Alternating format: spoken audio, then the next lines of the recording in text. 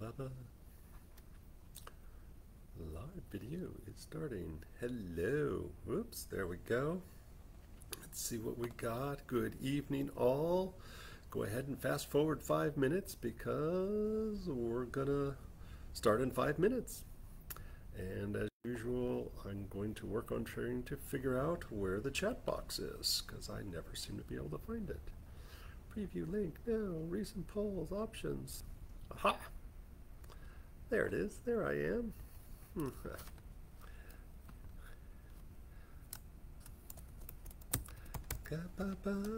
Hey, if you're just tuning in, I'm Bob Linde from the Tradition School of Herbal Studies, and we're going to get started here in just a few minutes.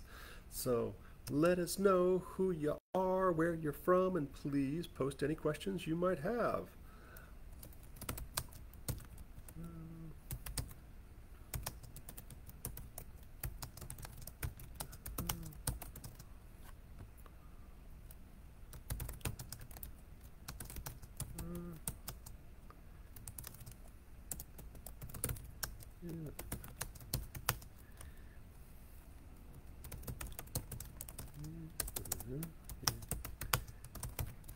All right. Yay. Good evening, all. We're going to get started here in just about 4 minutes, and I've got a couple of interesting questions lined up, but plenty of room for other questions. Yes, I have my pen. And we'll get started right at 6 o'clock and sadly shut down right at 8 o'clock. Well, good for me, so I actually take a little break. Well, let us know who you are when you jump on here, where you're from, and if you got any interesting questions, feel free to toss them out there and put them in the chat box. I have no idea where it is on your computer. But we got some interesting stuff, all kinds of interesting new classes coming up, and questions about digestion, mint, acid reflux, directionality of herbs, the uses of artemisias, emotions and organ associations in Chinese medicine, adaptogens, and a little bit about West Coast chapter of the American Herbalist Guild. Well, lots of people on here. Wow, you guys are jumping on here. Awesome sauce. Well, hang tight. We're going to get started here in just a few minutes. Overdose of everyday mushrooms. You mean kind of like, and hey, Pickles. Okay, good. This overdose of 8 mushrooms in a blender. Huh. I'm not quite sure what you mean. Are you just talking like adaptogen mushrooms being used to excess? Hey, Kristen. Hey, Gray. No, everyone knows awesome sauce. 8 mushrooms. I'm not sure I know what you mean there, Pickles. And for anybody just jumping on, we're going to get started here in just a few minutes. Please post any questions you've got, and I'm going to try to figure out what Pickles is referring to here. Overdose of 8 mushrooms in a blender. Huh. I don't think I've heard about this. Oh, crap. Broken shoulder, that sucks. Oh, okay, yes, I understand what you mean. I got you. Yeah, that kind of actually was going to be part of the conversation about adaptogens, so perfect sauce. And I'm sorry to hear about the shoulder. That's a crappy thing to break. I had no idea. Blends, adaptogens. All right. Damn, that helps if I can spell adaptogen, huh? Gens. All right, cool. For anybody who's just joining us, please post your questions. We're going to get started in just 1 minute. Wow, those 5 minutes went fast. So, I'm waiting for the magic clock to tick down. Yay. Nice to see people jumping on really fast. Hopefully we'll get tons more folks coming on here. And I officially see, close enough to 6 o'clock. So I'm going to go ahead and start saying things because I got too much stuff to say. If you don't know it, I'm Bob Linde from the Tradition School of Herbal Studies. I am an acupuncture physician and a registered herbalist with the American Herbalist Guild. And I not only have the cool herbal program here, all the way from beginner to clinician, with clinical practice for at least a year in both our Western and Chinese herbal programs, as well as lots of other cool classes that are always ongoing. You can find out more at traditionsherbschool.com, as well as find out about our intern clinic where our senior students get practice in both Western and Chinese, as well as some acupuncture physicians that I supervise from our local acupuncture school. You can find out more at AcuHerbals, 1C, AcuHerbals.com. And I'm sitting here in the lovely school that is at 6340 Central Avenue, and our clinical practice is at 2520 Central Avenue. So all of our classes are here, where we have a half-acre medicinal garden with all kinds of cool stuff happening. And if you don't know it, and I think I know everybody who's online right now, y'all heard this spiel before, so I apologize. But if you don't know it, during COVID, we started doing this as a way to stay connected to our community, as so many of our classes had to be rescheduled, and a lot of people weren't going out. I felt really disconnected from our herbal community, so it's probably been 2 years now that I've just been like, hey, throw it out there, 2 hours, pick my brain, and really have enjoyed it so much. And so even though we're back to normal-ish, we're in Florida, COVID doesn't exist, back to normal here with all of our classes, both online and in person. So even if you're not comfortable coming out or not feeling well a particular day, you can jump right online for all of our classes. But I had so much fun doing these, and I've had so many positive comments that people were happy, especially of those people who really isolated throughout the world, literally, that I decided to just keep going regardless. So every month, the last Friday of every month, I set up this on Facebook, and you can send in questions ahead of time, or just as the mood strikes you, you can feel free to throw things in your chat, and I will do my very best, because I'm here solo, and I could easily miss a question. Oh yeah, hopefully I can't see everybody who's on there, so hey, Jeremiah and Tabitha, super excited. Tabitha, who's like taking everything we ever teach and is now on her way to acupuncture school, super jazzed about that. So let me just go over some of the cool stuff that we've got coming up. This coming Sunday, yes, there it is, January 1st. Every year I do a kind of a New Year's present to the community, and I do a free herb walk for about 2 hours. But it is a reward for those people who don't overindulge the. Let me write that down, Mira. Hey, long time no see. Herb drug interactions. All right, you are added to the list. I do a free herb walk every year, just as a gift to the community that's supported me for over 20 years now.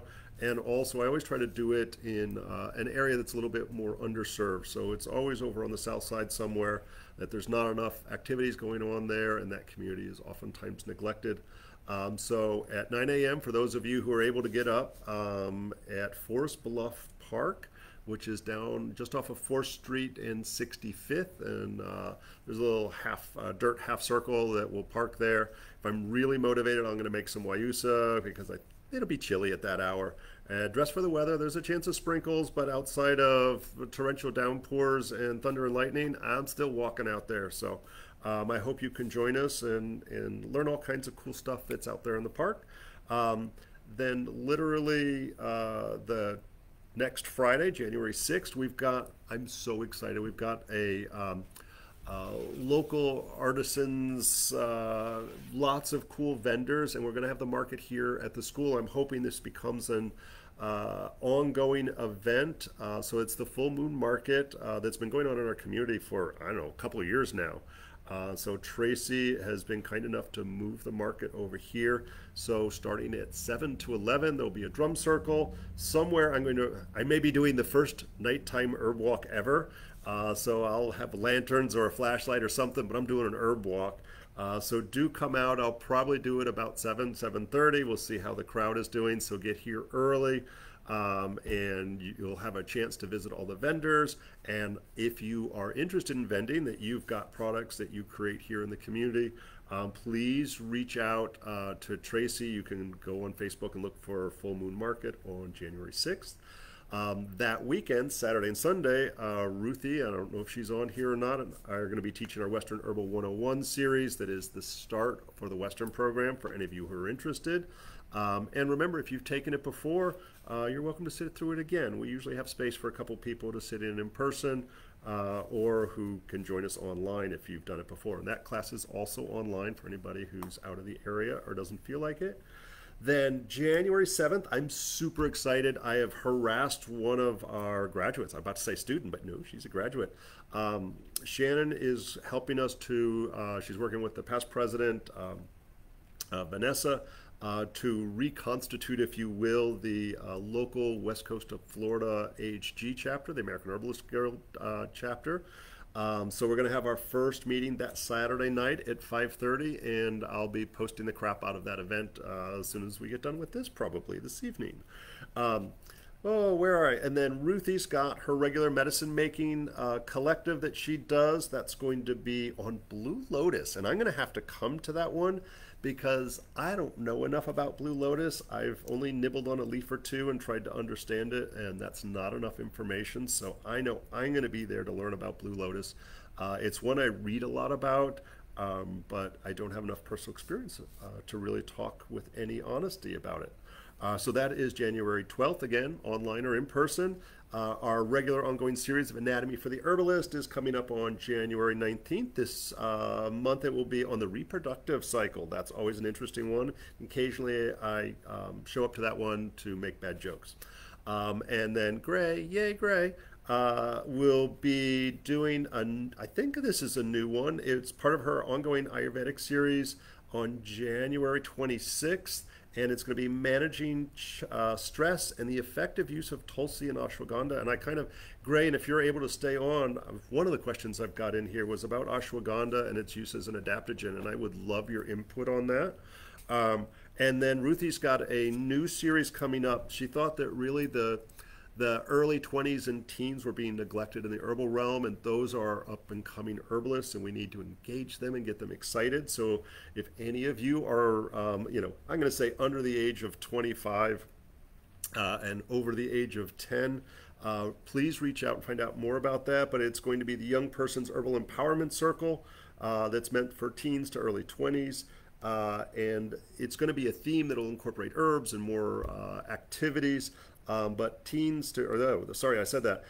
This one's going to be about the new year and new beginnings, and is going to be kind of like setting some intention and using herbs and ceremony, I believe. And I'm getting, that's just for the month of January. Oh my God. And I'm just going to put a bug in everybody's ear because I'm super excited about it. I'm going to be teaching a weekend intensive on wilderness survival with a focus on Florida. Oh, nice. Well, hopefully we won't traumatize them too much. Hey! Hold on, everybody online. Come on in. You can bring it inside if you want. Hey! All right, so I'm going to move myself a little bit. So I'm super excited about that, Tabitha. Hopefully she will enjoy herself, and feel free to come in with her if you want. We're going to have, I actually have somebody coming live in person, so I'm super excited. So I'm going to put us back online. Because nobody ever comes to play. I'm going to plug us in here.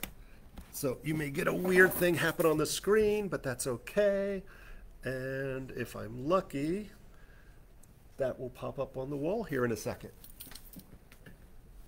Hey. Yeah, you're it.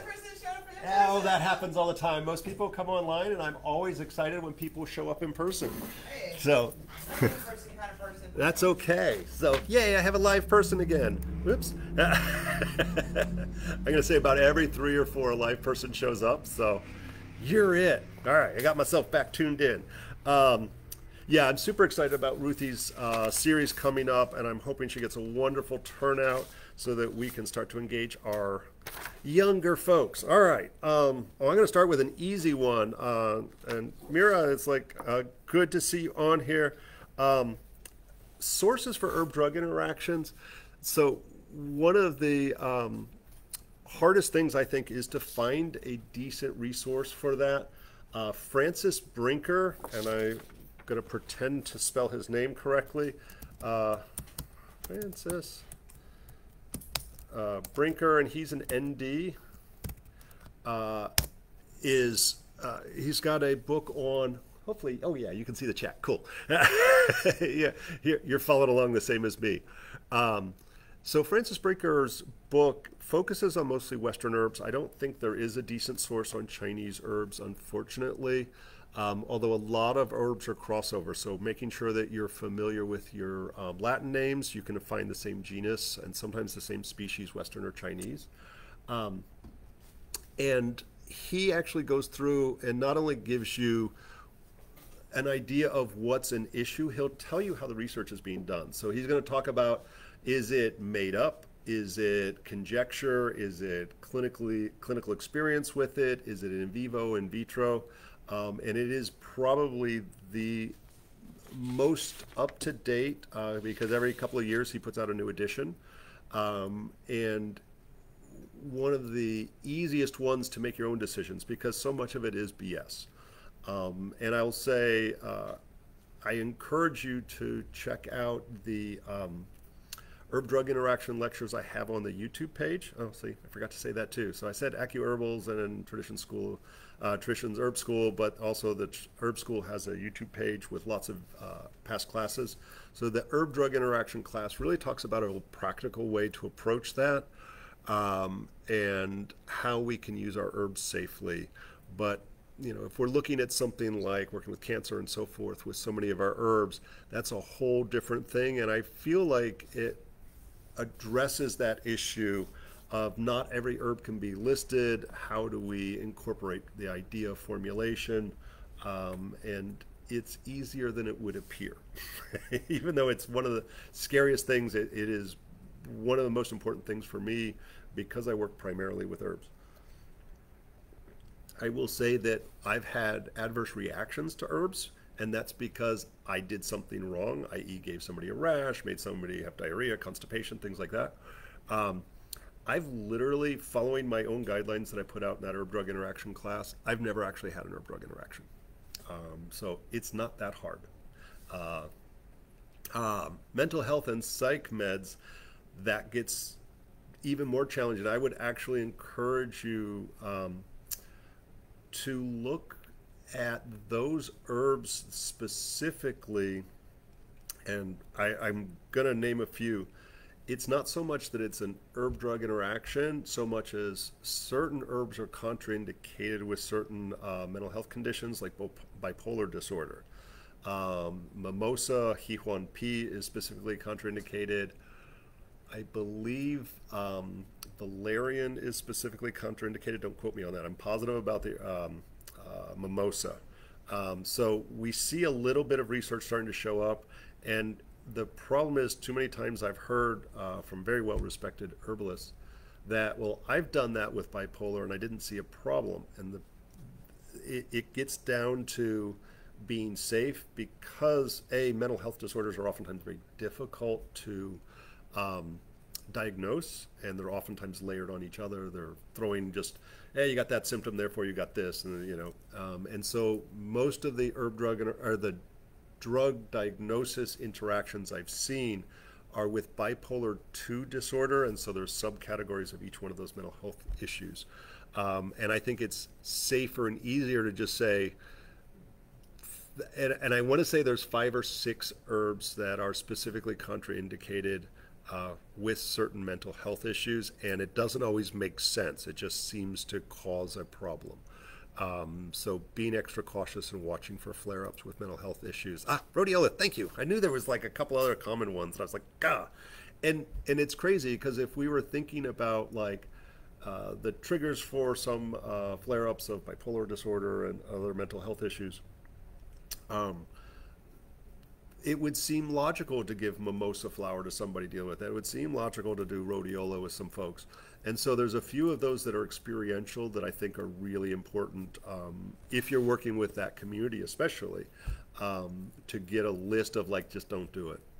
And that's a trick. That's a trick. And I hate to say it, we continue to learn new ones because there's no research being done on that.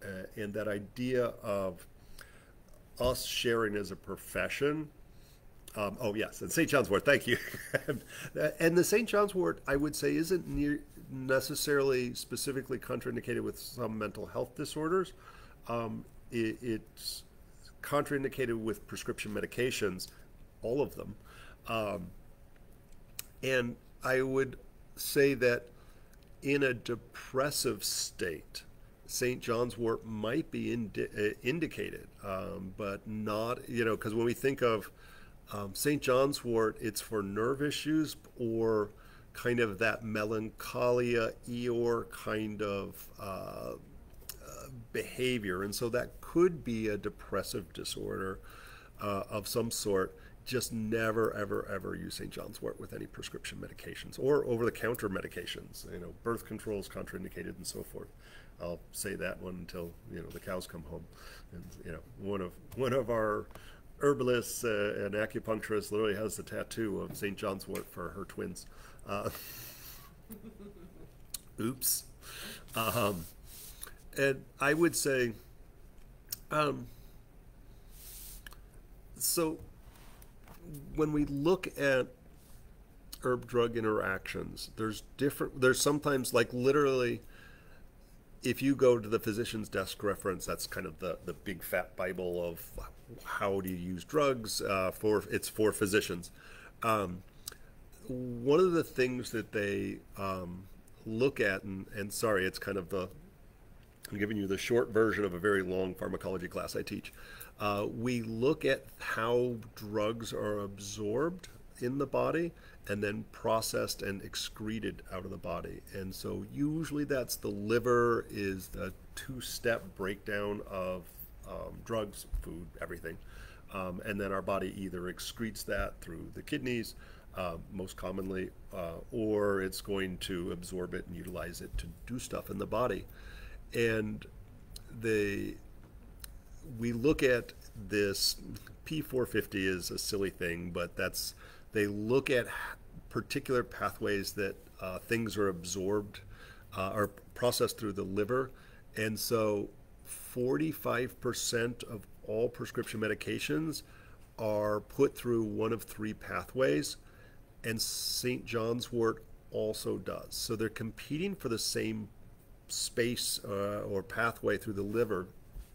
And what happens is it can either slow down the absorption or the absorption and excretion of a medication, or speed it up. And so we're getting more bang for our buck. And so for some things that doesn't matter. For other things like chemotherapy, certain types of HIV antiviral kind of stuff, that makes a difference. Or if it's slowing the absorption of something like birth control, maybe that makes it ineffective. So it's really about, it's just competing for the same processing space, and then either speeding up or slowing down its absorption and excretion through the body. Hopefully that made sense. There's a way longer, more complicated pharmacology than I'm able to even go too much deeper than that, because I'm not a pharmacologist. Hopefully that answered all of those. Those are good questions. I like those. So, and anybody who's just jumping on here, feel free to say, hey, where you're from, and let us know if you got any questions. Ooh, sorry, Sally, I'm going to read this one real fast. Ooh, that's a long one. Let me read that. About my cat who is taking gabapentin for nerve injury that's exacerbated when she's agitated or stressed. Okay, ashwaganda was recommended. It's one of the herbs to help with agitation from the nerve injury or other stressors, but the ashwagandha seemed a little bit too much for her. Oh, yeah. Oh, hey, awesome. Well, make sure you come to classes come February. So gabapentin is always an interesting one. And it's actually an anti-seizure medication that also happens to help with nerve pain or neuropathy pain. And you build up a tolerance for it to the point where, at least on humans, it tends to not do a very good job after a while. Awesome. And so one of the things that's important with gabapentin is never to stop it cold turkey for two-legged or four-legged, because it will cause a seizure disorder, or cause a seizure, it won't cause a disorder. So it does cause a seizure if you stop too fast. So that's one of those drugs where you always have to taper and work with your veterinarian in this case, or a doctor. Yeah, and that's what most people say after a year or so. It just doesn't do anything. Um, Ashwagandha is an interesting herb. It is an adaptogen. It was on our list of things to talk about a little bit. And Gray, feel free to chime in here. But our TikTok culture of herbalism, unfortunately, says that ashwagandha is good. I literally read this comment in the last week. Ashwagandha is good for everyone. It's the best herb, and everyone should take it. Which I'm going to say pickles. I think that's what you were getting at. Like, no. And it is good short term, and it has a particular energetic pattern. And for any of you who are new on here, I say that a lot. And it's the idea of how is it we can all sit in the same room and half of us are feeling hot, half of us are feeling cold. And even if we, if we put a thermometer in all of our mouths, we would all have about the same temperature. So it's not that the room is too hot or too cold. The way we experience our environment is different. And that includes cats. And so cats, tend towards anxiety in general, I would argue. They truly are still kind of wild animals, even though they're sweet and cuddly, and they think you're trying to kill them. When they're uncomfortable, in pain, whatever, that's going to cause some problems. The problem is St. John's wort will. Thank you, Gray. And Gray, I have my own opinions, but feel free to type in there what you think the energetics of ashwagandha are: hot, cold, wet, dry, nourishing, etc. With the, sorry, I lost my train of thought there. St. John's wort definitely will interfere with gabapentin. That's not even a question. So I would not do St. John's wort with that. St. John's wort is safe for cats, but what I might argue is, depending on where it is, I might suggest doing an oil infusion topically. So if it's in a place where the cat won't eat it, like on a face, head, upper back, where they can't turn around and lick it all off, you can do, okay, never mind. They're going to lick their tail. It was a try. I'll recommend, and you can find this on the school's website, but it's available on Amazon. There's a book called Four Paws, Five Directions. And with that, there's acupressure points that, and it might also make some recommendations, and without double checking, I won't say for sure, but things like alpha lipoic acid are helpful, making sure there's enough essential fatty acids as well for the kitty cat, just to help with nerve repair.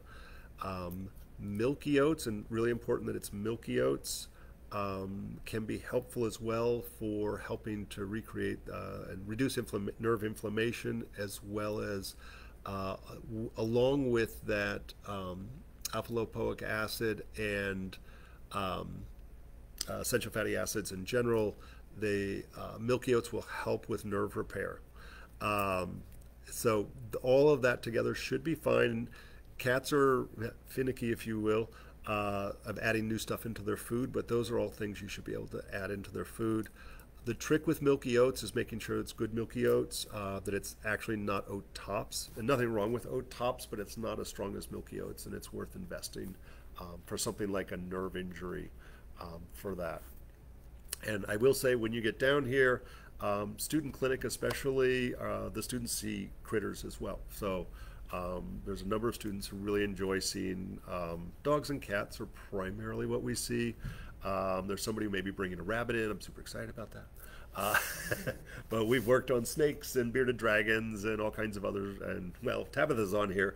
Chickens and goats and other weird stuff. And Tabitha's Well, no, you're still in student clinical. We can totally make Tabitha work on, oh, you're going off to acupuncture school. We're not going to see you as much. Tabitha is down in Naples, and she sees lots of critters down there because she's already got her own menagerie farm. All right. Well, there, we knocked off a couple there. Um, well, let's just talk about adaptogens a little bit, just because we've said that word. And adaptogens are a term primarily used in Western herbal medicine, and it's the concept. There's lots of different definitions of adaptogens, but in general, the short answer is adaptogens are herbs that help us adapt to stress, which, here's a shocker, all of us have it. Um, and the You're welcome, Sally. The There's larger conversations about what else that means. So a lot of people will start to talk about adaptogens is they can be taken long term, that they're generally considered safe to everybody. And then there's lots of arguments about what is the actions of those adaptogens and honestly whether any of them are safe. And I've seen, and I love David Winston, but in his book, he wrote one of the first books on adaptogens. He put St. John's wort as an adaptogen. I'm like, no. Although St. John's wort is a very effective and safe herb, it is very narrow, A, never with any prescription or over-the-counter drugs. B, it's not something you take forever necessarily, and it has that very specific window of what it's effective for. So it's good for, like I said, the melancholia and so forth. So I don't consider that something you would take forever. In the same way, you don't want to go on the all iceberg lettuce diet or the all carrot diet. Variety is where the magic is. And so adaptogens can be used effectively for situational stress issues. We're going to give a big presentation. Taking adaptogens to help you adapt for stress for that situation is good. You almost got in a car accident, or you got in a car accident, super stressful. You need some adaptogens as you recover from all of that. You've got, it's the holidays and everybody's visiting, super stressful. No, that's the tinctures in large doses. No, I'm just kidding. Bad alcohol joke, sorry.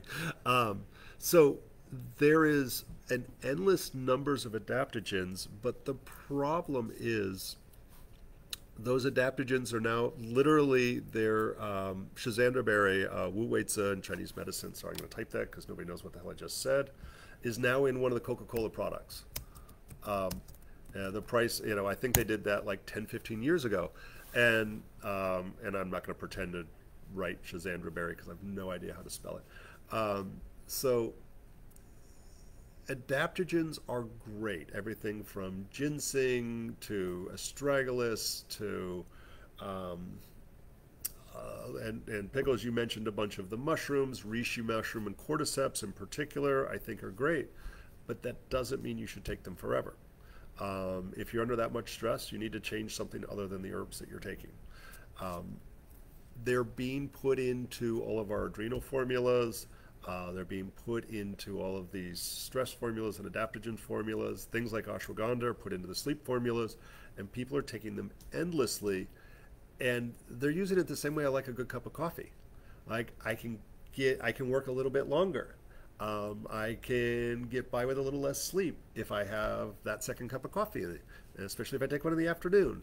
And so using things to get a little extra energy to let us handle a little bit harder workload literally is starting to just be a misuse of really great, powerful herbs. So there is a time and a place for all the adaptogens, and I hate to say it, like, which is worse, mushroom blend coffee or coffee itself, and so, I don't know. I like coffee. Thank you. Schizandra berry, yes. See, I knew I wasn't going to spell that right. I would have had too many consonants in there, I'm sure. So one of the things to look at is, rather than saying adaptogens are good for everybody, is to say, A, is this a short-term or long-term problem? And some people, I hate to say it, are stuck in long-term stress situations, and that sucks. But then again, just like with all the herbs, we have to match the herb with the individual. And a great example is reishi mushrooms really drying, has a focus on the lungs. Cordyceps, another great one, has a focus on the kidneys, a little bit on the lungs, but it's moistening. So somebody who's super phlegmy like myself, I love reishi mushroom. Cordyceps, I got to be careful. And so what they're doing is they're throwing all of these mushrooms into a coffee blend. As Pickles was baffling me at first, but it's like the 8 mushroom blend, and there's all of these national companies that are doing great marketing and raise the price of all the mushrooms now. But the reality is all they're doing is taking the popular herbs and throwing them in a bucket. And I'm not sure yet. Mushrooms have to be processed uniquely. They have to be cooked. When I tell people to do mushrooms in something like a bone broth to recover from chemotherapy or childbirth or something, I actually encourage them to simmer or boil it for as long as humanly possible. Because to get through the hard exterior and get to the polysaccharides and so forth, the good stuff that's in there, that has to be heated and broken down. And so, although I love some button mushrooms in a salad, that's just good fiber. You're not getting any benefits from an uncooked mushroom. So it has to be processed with heat in order to get those benefits. And so somebody grinding up some mushrooms and basically pouring hot water on it does absolutely no good other than to line the pockets of the person doing it. So to get those benefits from mushrooms, get the right ones, and make sure that they're processed long enough to get the benefits out of it. With the other adaptogens, again, look to energetics. What's the specific indications or imbalances? And so there's not a one-size-fits-all. Ginseng's a good example of that. American ginseng's more cooling, Chinese ginseng's more warming. The Eleutherococcus, which is Siberian ginseng, is not a ginseng, is super dry. And it's so funny. I've literally seen medical journals that say ginseng. It was research about ginseng, unspecified, no Latin name, no American, Chinese, or Siberian, is good for menopause, and another one that said it was good for diabetes, where I would say the American ginseng, yes, the Chinese ginseng, no, and the Siberian ginseng, never. And so, yes, thank you. Oh, hey. So it is really important, and, not to say like, yes, come to herb school and learn all this stuff. The reality is that information's out there. And so the hardest part is if most of us are using herbs to just treat ourselves for situational stuff. That's very normal. Colds and flu and sinuses and all the usual day-to-day crap, stress being one of the day-to-day crap things. And so for us to recognize our imbalance, it's hard to analyze yourself. Like, yes, we're all introspective and think we know ourselves. We also delude ourselves really well. And so to recognize what's hot, what part's out of whack, how are we being affected, that is the purpose of an herbalist. So I'm happy to say over the last 20 years I've produced a lot of good herbalists out there running around, and I generally don't take new patients, so go see one of the other herbalists that are out there. We got good ones at the clinic, come to the student clinic, all of that. But really, even if you just do it once every year or so to get where am I out of balance? How am I out of whack? And none of us are in balance because we are in a state of constant flux and change, and recognizing that how we eat, how we eliminate, our stressors, our activities, the seasonal changes that are normal, like especially I'm going to say this for anybody who lives up north, watermelon is not yummy in the middle of winter when there's 3 feet of snow on the ground. That sucks, right? We want warm tea, we want soups, we want those things that warm and nourish and give us calories, not things that cool or moisten our body. And so recognizing that, how do we change our dietary habits as the seasons change? And here in Florida, admittedly, it's wet and dry, it's more cool and not cold. But we do. We have a wet season, we have a dry season, we have pollen seasons, like that's next month, I think, is our oak pollen starts to paint our cars for a month or two. And so if we can figure out our imbalances and how that shows up, then we can more effectively choose and change our exercise habits, our food habits, and especially our herb habits, to include our adaptogens. So don't let it be said that adaptogens are, Bob never said adaptogens are bad. Bob said they were overused and inappropriately used, and we were just throwing all the herbs into a bucket, stirring them up, and hoping for the best, and that's not good herbal medicine. It's funny, I've had a couple of people just in the last 5 years, I think, who literally, and I was so impressed because I've talked always about how do we change our exercise and our diet habits. I literally make different trauma, physical trauma, dit dat jiao in Chinese, formulas based on seasons. We have different forms of exercise and different forms of injuries that happen in the summertime. But once it cools off, we all think we're still superstars, that we can all play tennis and football and do all of these activities, and we get injured a lot. And in Chinese medicine in particular, we see how what the weather is when we got an injury will affect the nature of that injury over time. And sorry, Pickles, you said you busted a shoulder. That would, ooh, yes, thank you, duh. Everyone wants to do a deep dive on that, and a little bit more organized. And everybody has to remember, I'm doing these off the top of my head. So literally, how do I change this topical liniment based on our seasonal injuries will change our outcomes. And it doesn't mean it won't work, but it works better. But I had these couple of clients recently who they changed to both their, actually they were yoga practitioners, they changed their yogic practices, their exercise practices, and their eating habits based on their menstrual cycle. And I thought that was brilliant. For women who are menstruating, that what their body needs based on where they are in their cycle is so dramatically different. Oh, yes, I totally will. Good question.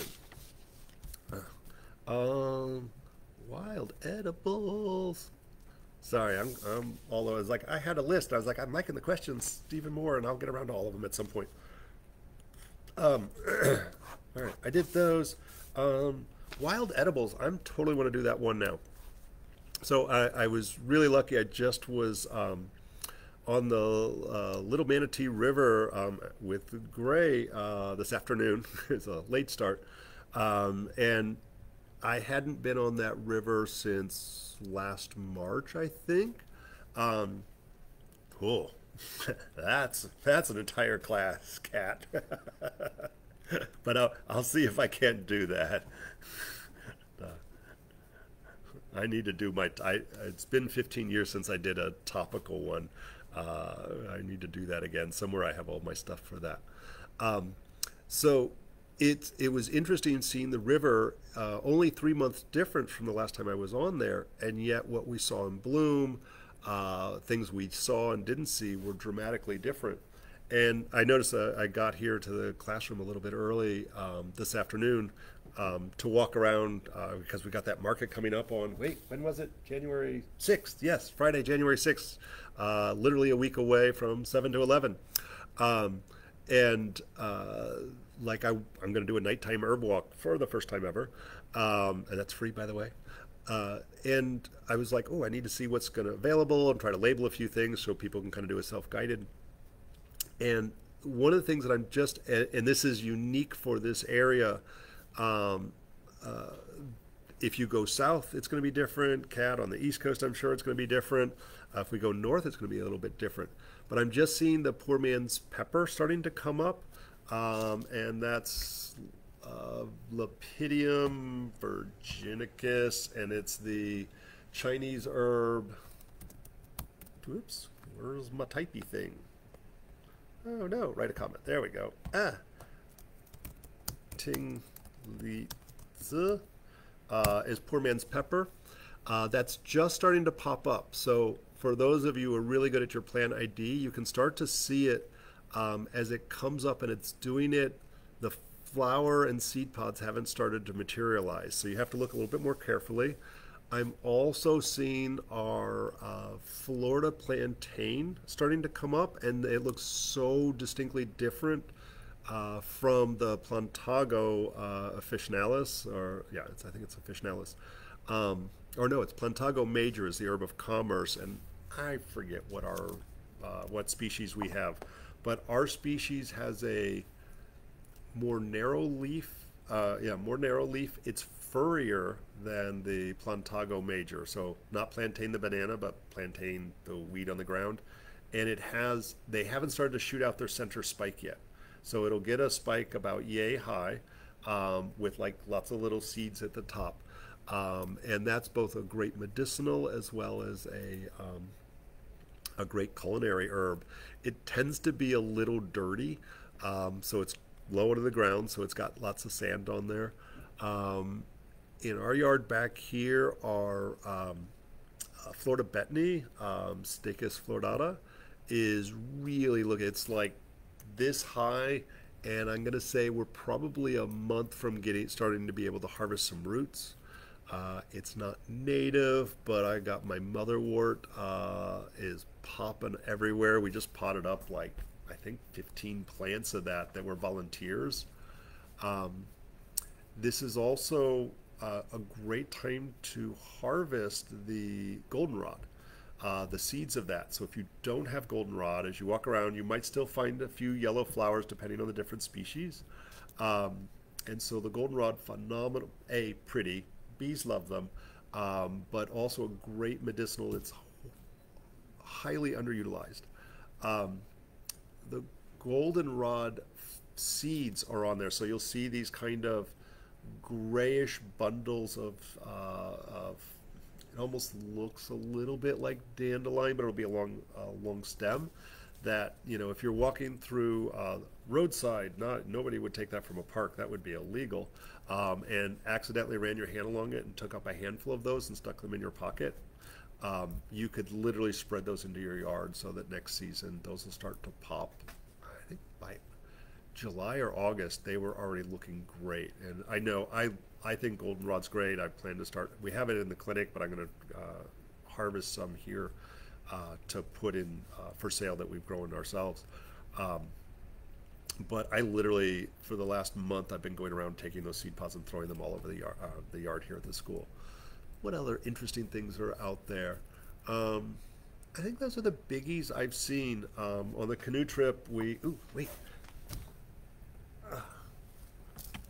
I harvested some blackroot that I plan to plant. But this is the good time to harvest this. So it's the root part of this we use.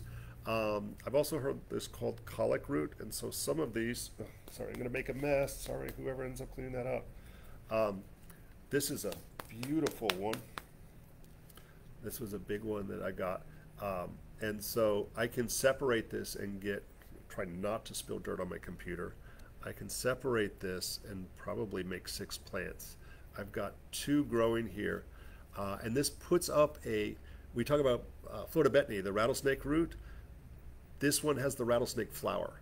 And so it gets this really cool kind of whitish gray flower.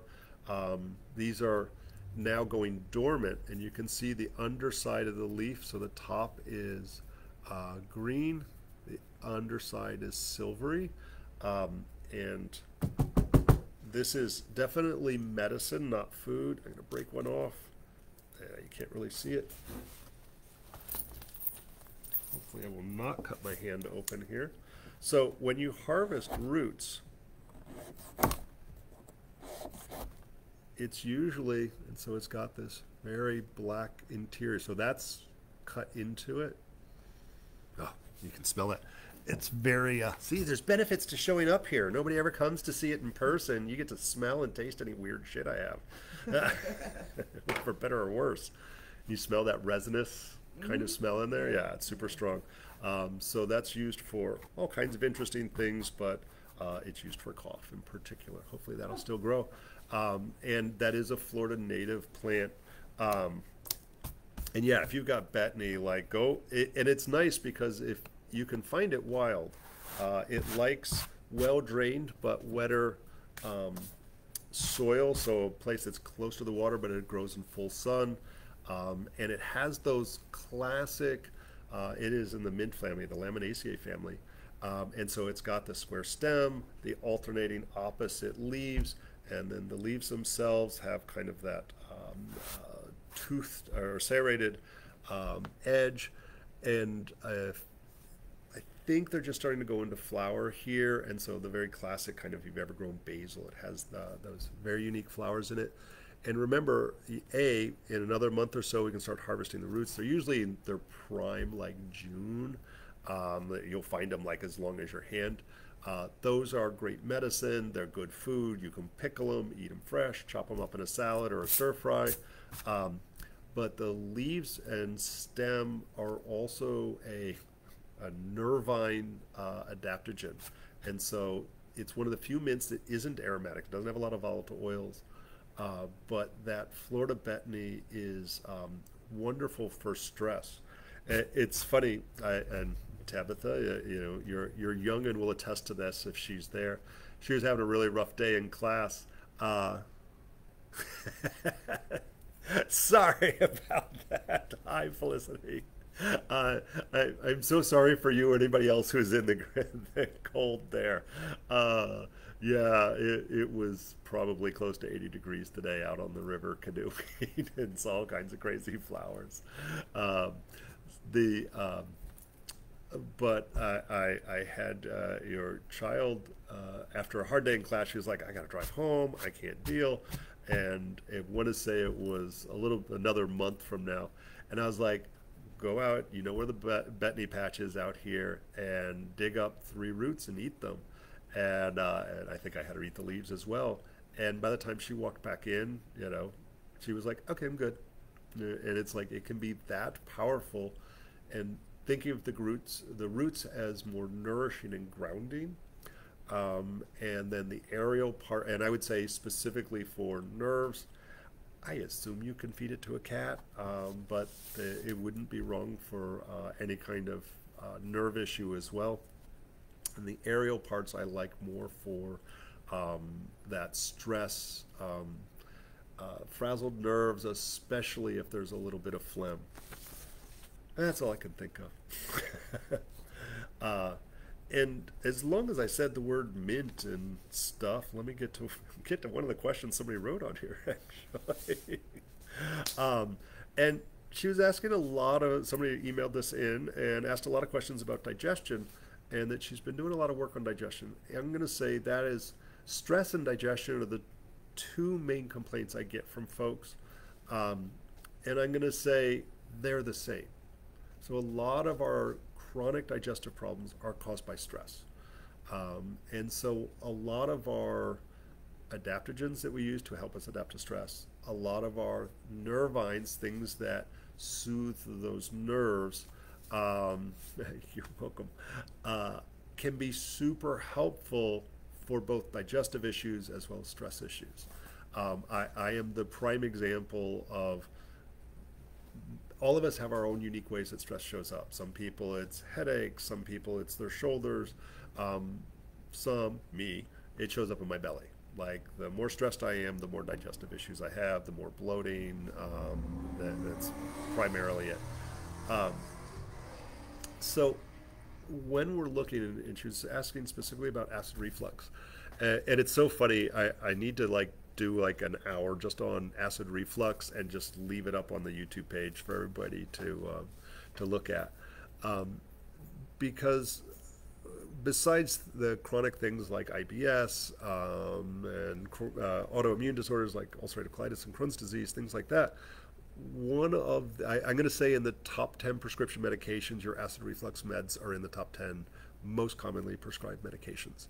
And the problem is although they sometimes work, they're not addressing, you got it, they're not addressing the underlying cause. And certainly poor food choices can be one of those. But the other one is, more often than not, low stomach acid is and I've babbled about this a little bit in the past, but we'll try to do a little bit deeper dive here tonight. Oh my God, it's almost 7 o'clock already. So acid reflux can come from a physical issue, a hiatal hernia. It can come from low stomach acid, or it can come from high stomach acid. There's some other less common things like gastroparesis that can cause that as well.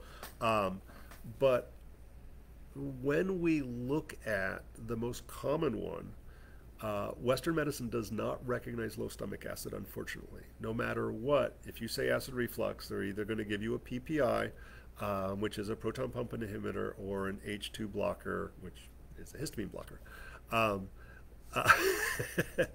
And the reality is, when we look at those types of drugs, and it's funny, this came up in a conversation today on the river, because all I do is talk about this crap.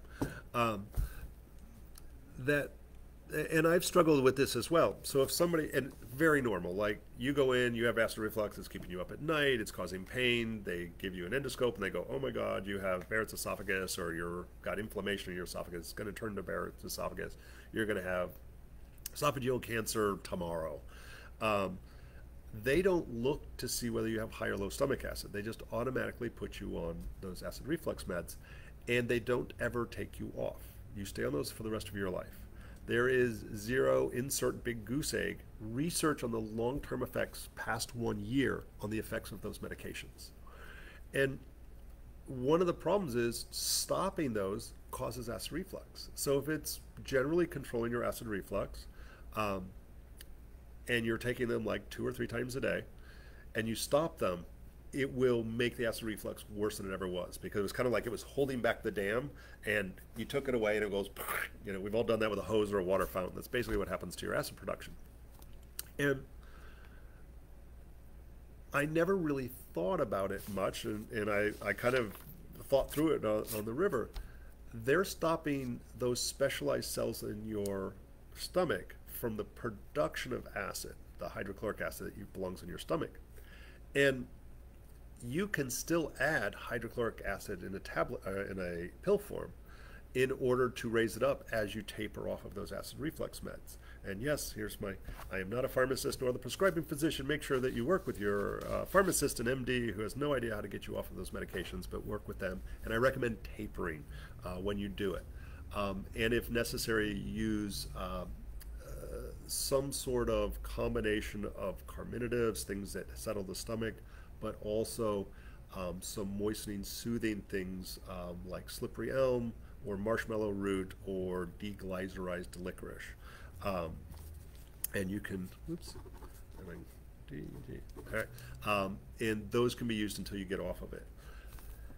As a general rule, if you get acid when your stomach's empty, like you wake up in the morning and you have acid reflux and you're standing there waiting in line to get your coffee at Starbucks and you have acid reflux, you might have high stomach acid, or there might be a hiatal hernia that can be literally, I'll explain that in a minute, fixed manually.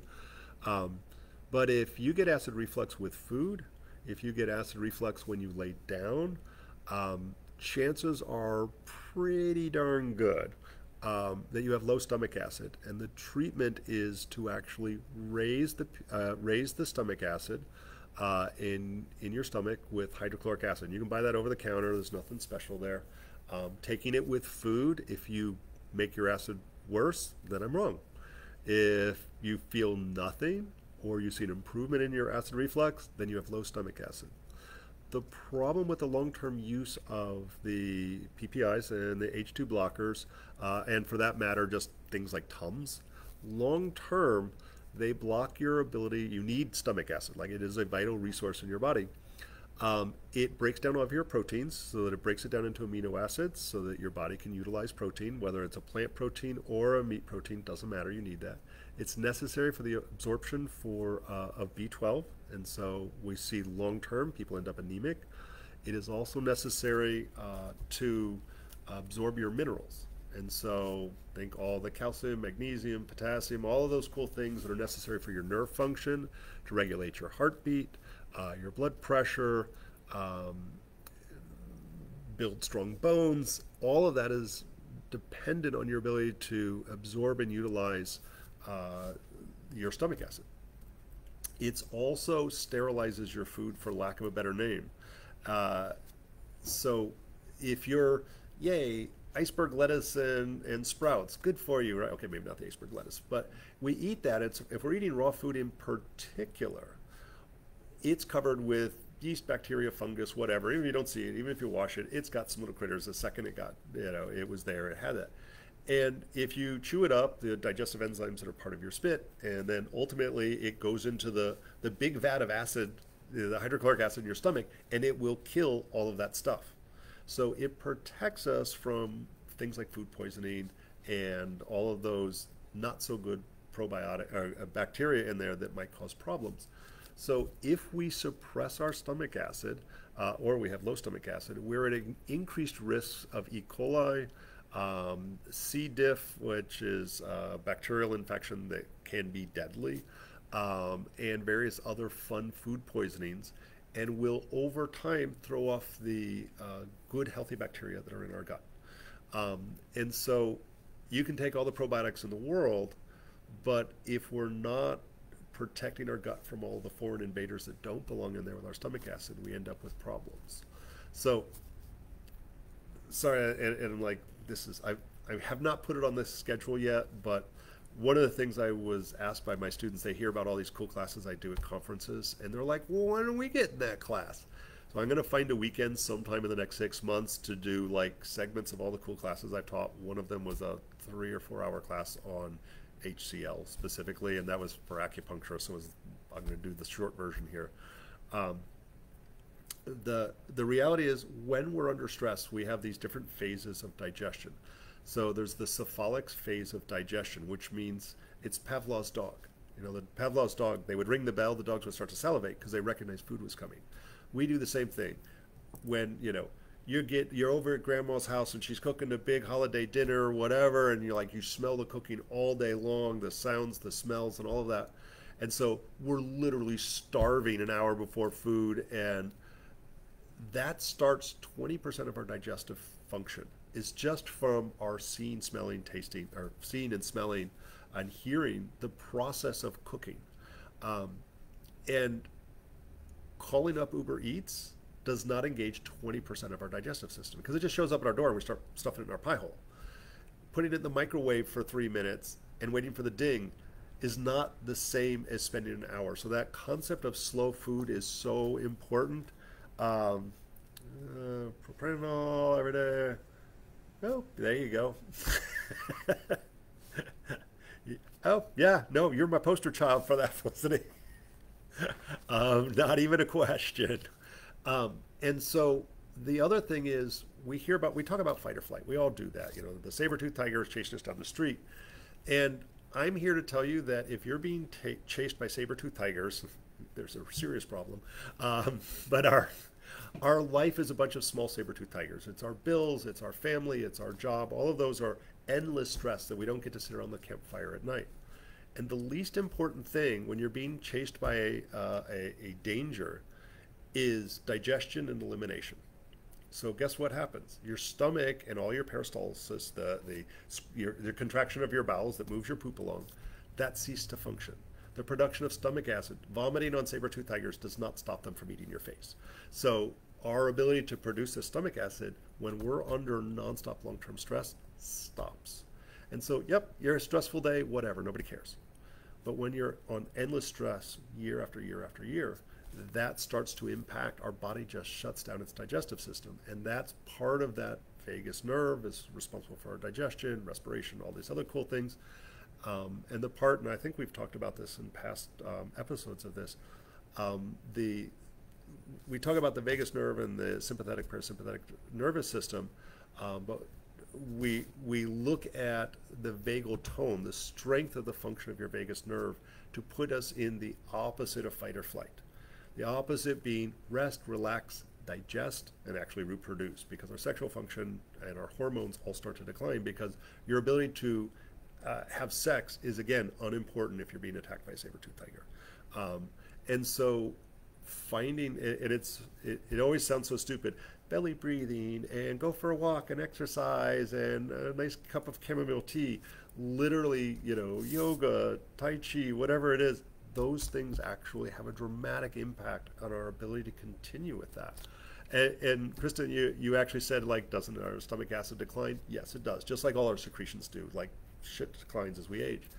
And yet, I was watching I surf YouTube too, and Facebook and all of that, and I saw this episode. Some people went to, I think it was Sardinia, was one of those blue zones where people live, a ridiculous number of people live past 100, and they had some 100-year-old woman in there, and she still ate normal meals.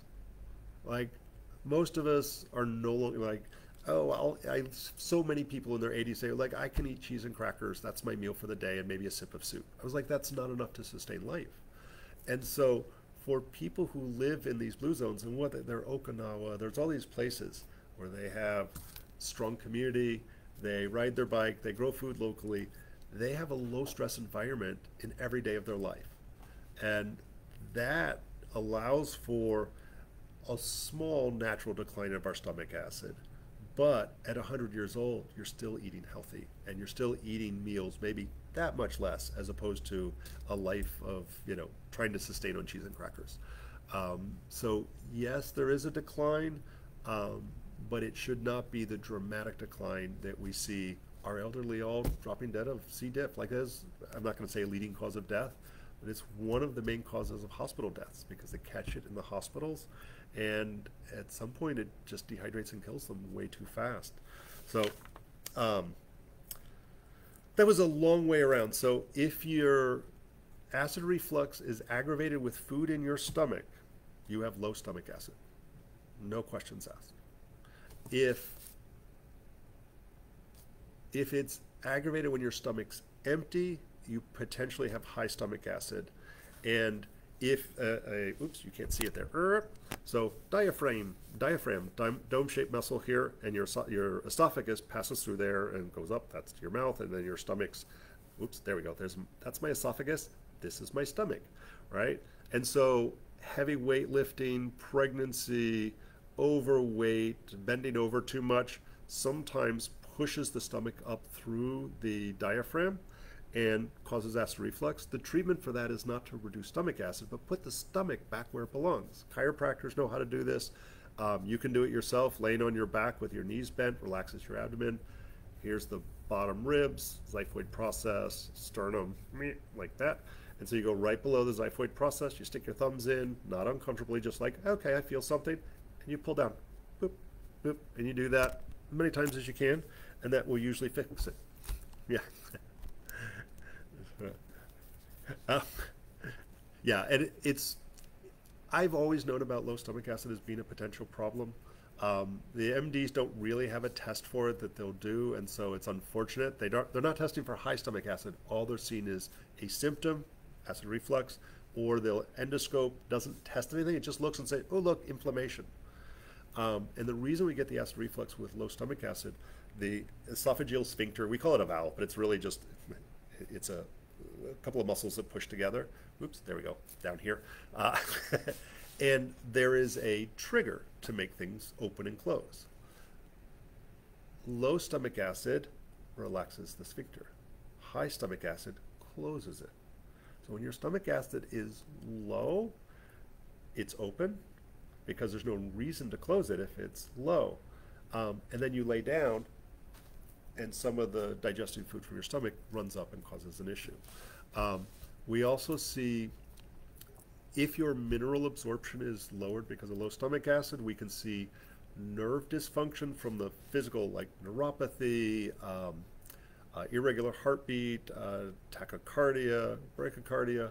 But we'll also see depression. That's more that energetic idea. When we're unnourished, we're melancholy, depressed, a little blue. We see fatigue. And so some people say they have silent reflux. They'll oftentimes have either a unexplainable chronic cough, a weak cough, depression, and chronic sinusitis. And what it is, it's those fumes coming from literally the rotting food because it's not breaking down properly, coming up through the open esophagus, irritating the mucous membranes of the nose and the lungs, and then the long-term effects of that are oftentimes the malabsorption. So we'll get the depression from a lack of your B vitamins and your minerals. And all you need is HCl. It's the simple fix. The other part of that is, I've seen more. Like, it used to be once a year I'd see somebody with low HCl. It was very rare. Since COVID, and I'm not blaming it on COVID, I'm not blaming it on the vaccine, I'm blaming it on the huge amount of stress every single person in our society has had for the last 4 years. And that stress on top of our normal stuff, I think is shut down. It has been an endless saber-toothed tiger that we haven't recovered from that yet, and it's shut down our ability to produce an HCl. And that's Bob's personal opinion rather than like based in fact. But I've never seen it the way I've seen it now, to the point where I rant endlessly about it.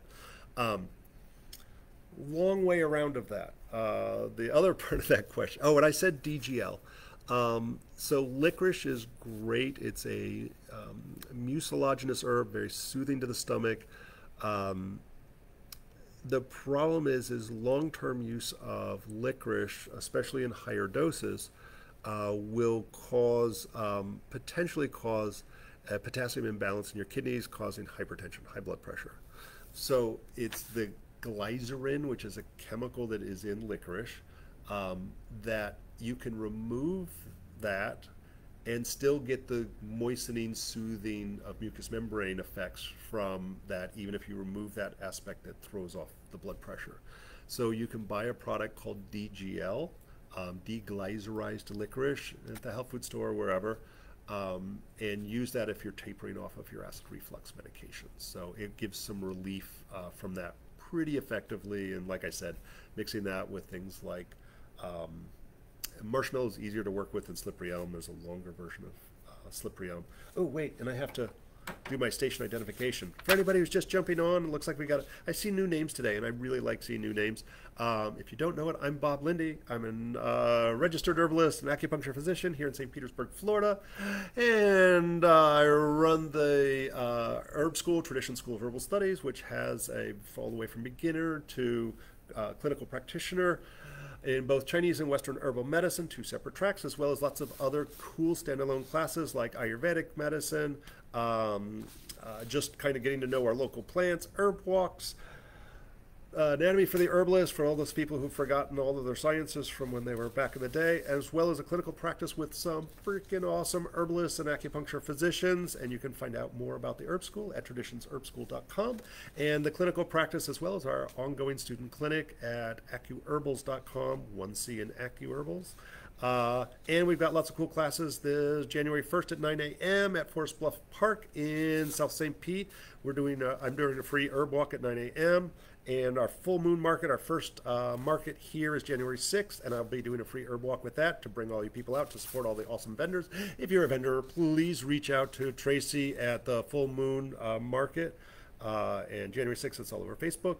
And that weekend is also the Western Herbal 101, January 6th and 7th, January 7th and 8th, Saturday and Sunday, from 10 to 5. And that is the start of the Western Herbal program. We'll do a couple more of those, but there's still room in that class. And on Saturday, January 7th, the AHG West Coast chapter will be reconstituted by our very own graduate, Shannon. And so please come out, whether you're an HG member or not, please come out and support it and meet your herbal community and do some brainstorming with her to do all kinds of other cool stuff. Oh, I'm so glad you made it there, Sheila. And oh, good. And you know, it's always funny. I always feel like that. Hey, Batty, I'll see all these people jumping on. I didn't know we're here. Good. Boy, I'm gonna have to send you all a check in the mail for all of the positive comments here. All right, that's enough of that. So DGL is a good part of that, and other carminatives. And one of the questions, sorry, get back around to my list of good questions here, was about using mint for digestive issues, bloating, gas. Dyspepsia is the $5 word for that, and even acid reflux. And so what you get is very mixed reviews. Mint works for some people and doesn't work for others. It actually aggravates any of the mints, and peppermint's worse than regular field mint, but all of them can aggravate acid reflux. And so here's the trick. Mint, and when I say mint, think all of the mints. It's one of those really cool herbs that, based on how you prepare it and the dosage of it, will change its actions. And we have a number of, when we look at herbs, Sometimes the plant part will have a different action. Things like yarrow, we have flower, leaf, and root has very distinctly different actions. Mint, the higher the dosage, and the longer, make sure I'm saying it right, the longer the steep, it becomes diaphoretic. And so it will make you break a sweat. And we use it for colds and flu specifically for that. And all of your there's exceptions to this, but I'm going to say all of your mints that are strong aromatics like peppermint and regular mint have an upward energy because of the volatile oils, right? So that wonderful smell, and especially with fresh mint, it's like, ooh, and those permeate up. When we do a long steep or a high dose, it is strong enough and warm enough to make us break out in a sweat. When we use a low dose, it will, and sorry, I'm going to cheat and say, a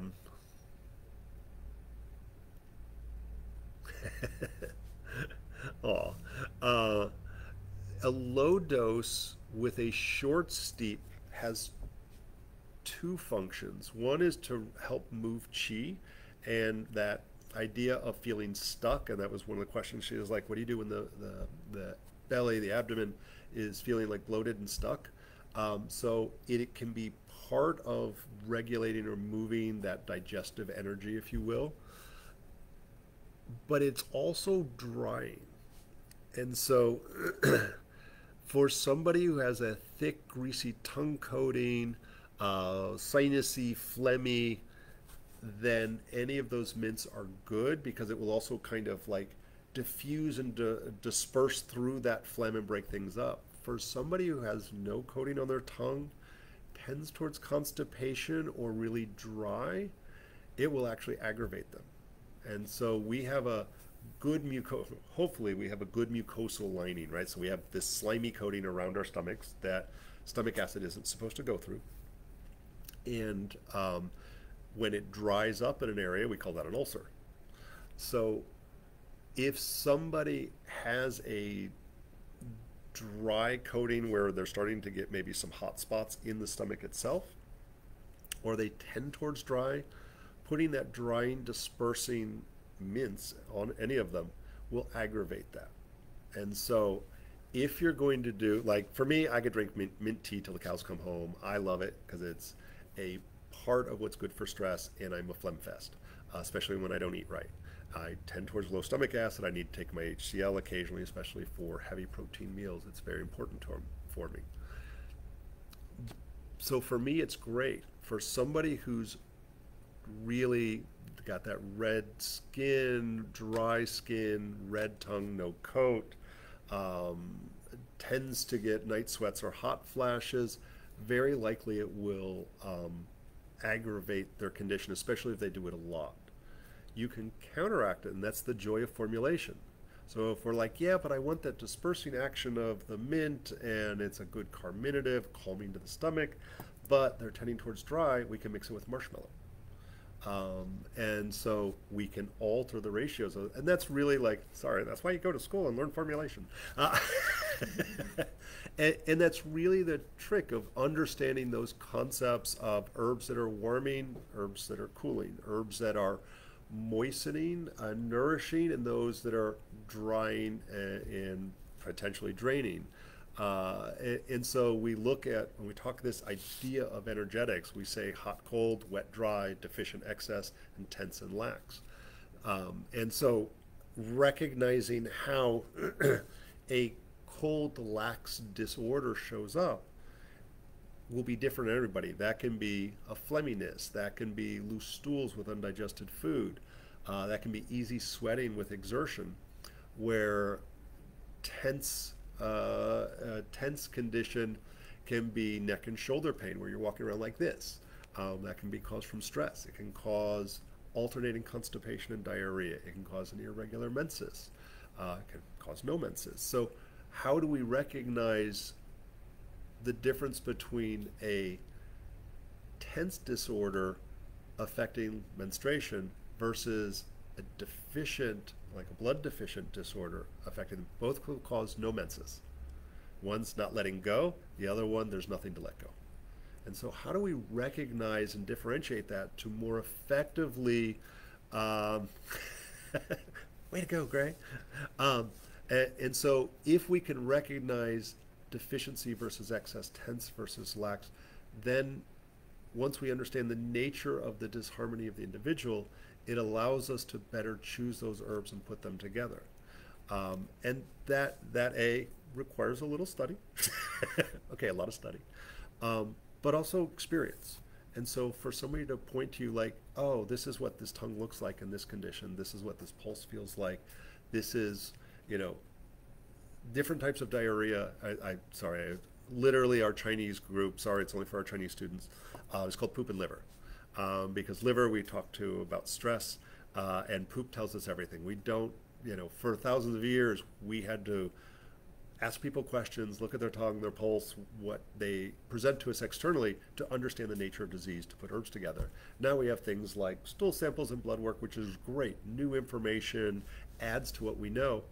But if any of you have ever had food poisoning where you had diarrhea versus somebody who maybe took antibiotics and has diarrhea, one has smell, yucky, evacuate the house, right, from food poisoning, something died, versus now I have a deficient lax condition. We have loose stools. It doesn't actually have an odor. It might have undigested food. We don't have the energy to actually process the salad greens anymore. And so recognizing, like literally asking embarrassing questions like, your shit stink? And tell us the directions that we take with all of this.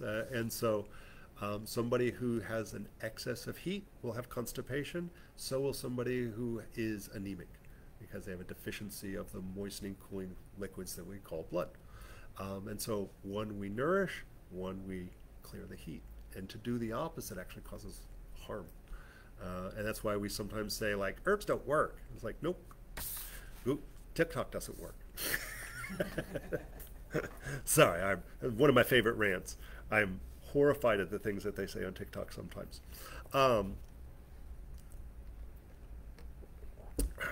Oh, and there was a question of using artemisia. As she was trying to steer away from peppermint and mints in general, because that was causing an aggravation for the person she was working with, and asked about artemisia. And so there are many artemisias, everything from mugwort to wormwood. And opinions vary. Mugwort in particular is considered warming, has a better effect on the uterus. It is bitter. I always like have to stop and like analyze what I'm saying when I say that all the artemisias are bitter. I'm going to say I think they are. But some of the artemisias are cooling, some are warming. Wormwood, and I've seen different opinions on wormwood, usually is thought to be cooler and is obviously wormwood. It's used as an antiparasitic, nothing wrong with that. A little bit of an artemisia goes a long way and makes for a good digestive bitter.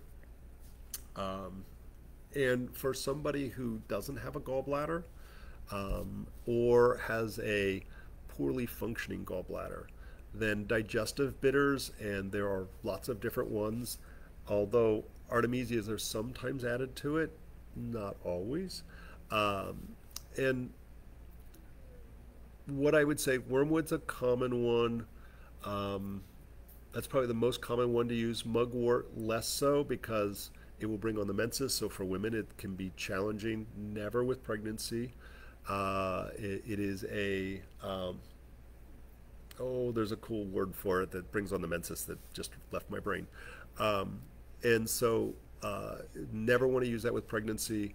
And it can throw the rhythm of the cycle off a little bit to use mugwort.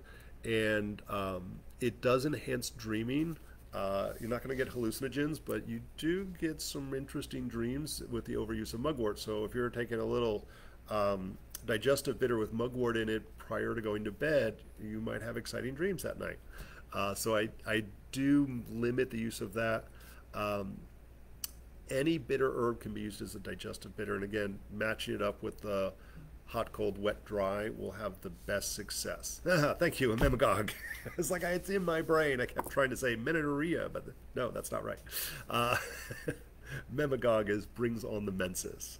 And so you never want to do that, obviously, if somebody's pregnant or potentially pregnant, or if they're out of cycle, you never want to use an ememagog in a case like that. So, yeah, you can use artemisias. I tend to go gentler with that. I'm a huge fan of digestive bitters for stimulating the pancreas, the digestive enzymes from the pancreas, and the biosecretions in the gallbladder or out of the liver. The liver produces bile, the gallbladder stores it. So if you don't have a gallbladder, you still have bile. You just don't store it. So bile is used to break down fats. And so if you find that you can have one potato chip with some guacamole and be fine, but if you do a bunch, you end up with loose stools, bloating, diarrhea, or nausea, then you may not have a gallbladder, but you also probably need some digestive bitters to right before, usually about 10 to 15 minutes prior to a meal. A digestive bitter is great. But again, match it to the energetics.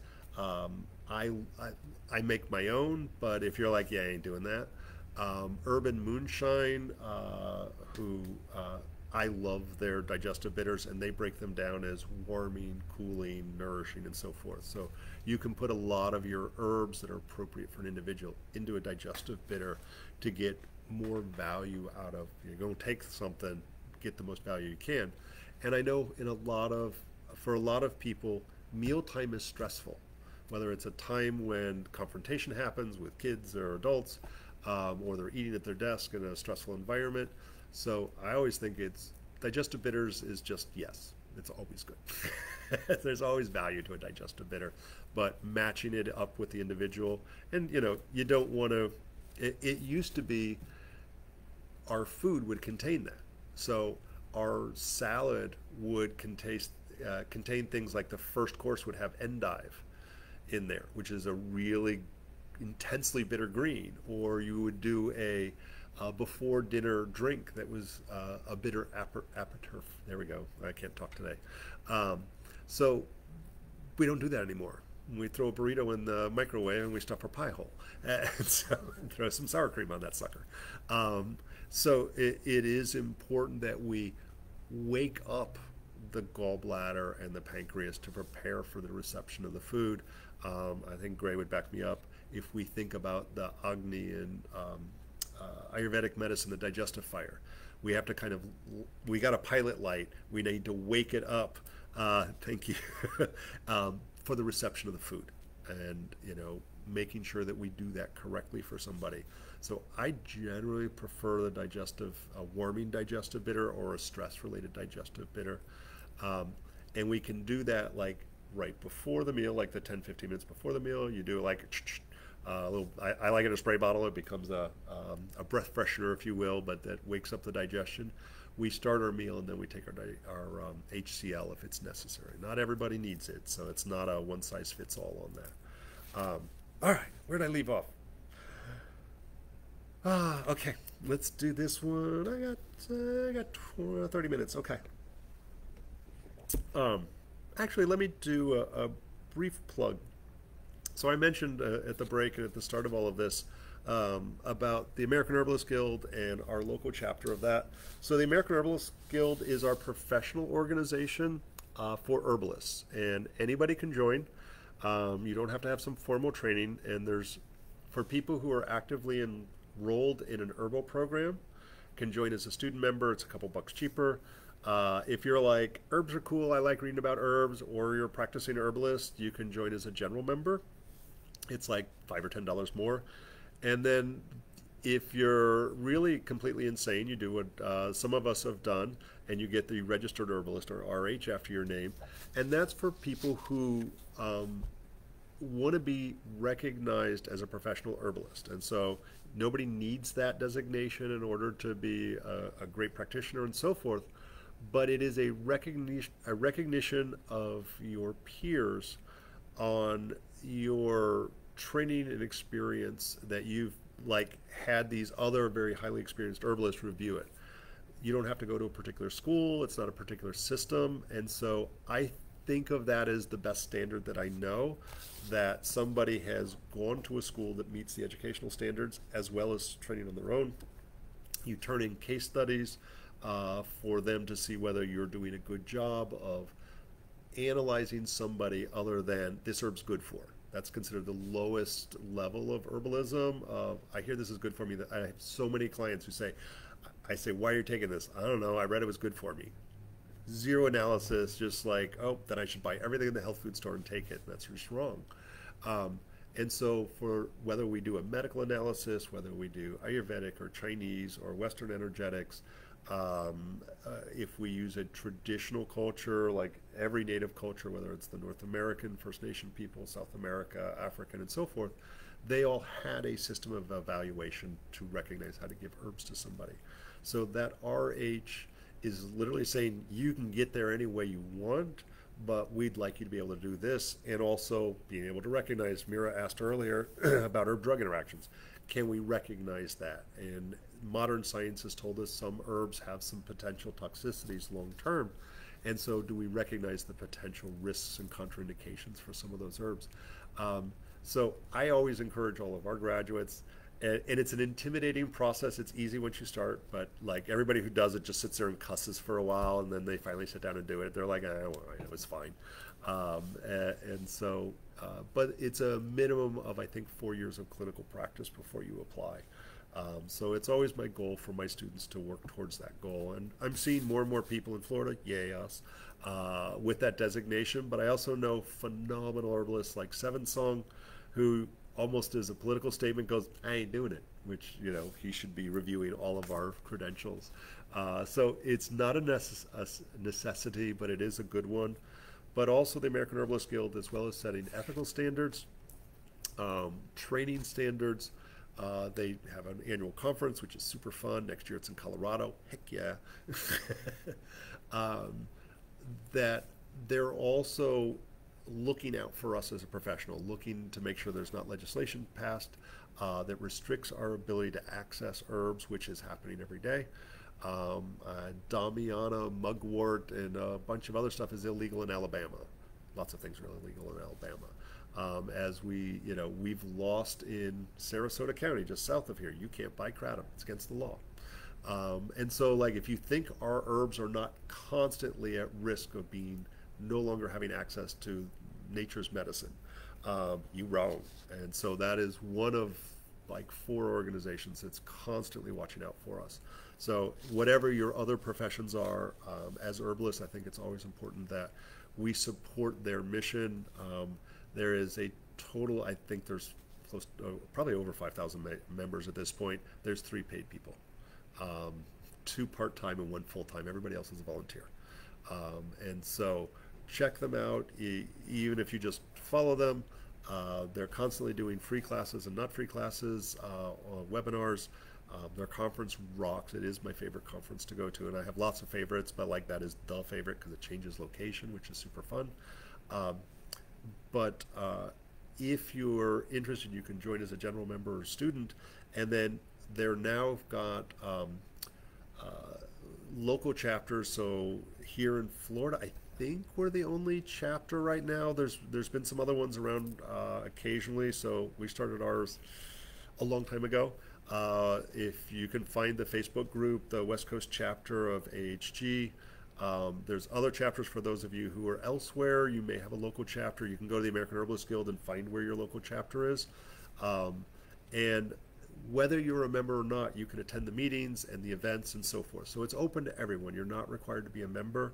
And I think I said at 5:30 on January 7th, we're going to get ours started. It kind of shut down for COVID, and we really never got it off the ground again. So we've got that starting again. And so whether you're a member or not, if you'd like to participate, please join us. It'll last maybe an hour or so. I think Shannon's going to try to do something fun, but it'll also be a brainstorming opportunity to see what kinds of cool things you want to do. It'll be here at the school, 6340 Central in St. Pete. And like one of the things, Ruth, and I don't know whether Ruthie's on here or not, I ran it for a couple of years, and I pass the reins as quick as humanly possible. Ruth had run it for about 6 years, and right before COVID hit, they had been able to raise enough funds to start to pay some of the higher level state and national speakers to come. And I think she had like 5 speakers lined up for the next year. And obviously everything got shut down. We had to cancel all of it. And so I'm really excited. Shannon has way too many ideas already. And just excited to see who comes out. And with every volunteer organization, nobody's getting paid in the local chapters. It always takes a cadre of volunteers. And so there's formal positions like president, vice president, secretary, and treasurer, which are way easier sounding. They're good resume builders for those of you who want to get your RH in the future to put on your resume.